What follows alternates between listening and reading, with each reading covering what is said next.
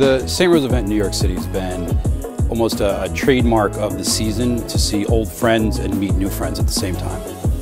It also was an opportunity for prospective students to kind of learn more about the college and what the college has to offer. And the Hearst family has been so kind to host us here.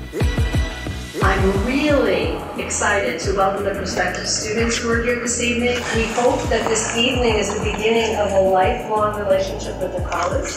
I know that here at St. Rose, they have given me just the best opportunity to pursue my passion, and they've provided a strong network of just really inspirational peers and mentors. It's been fantastic. I reconnected with one of my closest friends, Caitlin Brown. She taught me most of what I know about journalism, and any chance I have to get to know her and hang out with her, I love. Network and reconnect and kind of see people who have gone to St. Rose, where they've ended up, and how St. Rose really has shaped them into who they are today.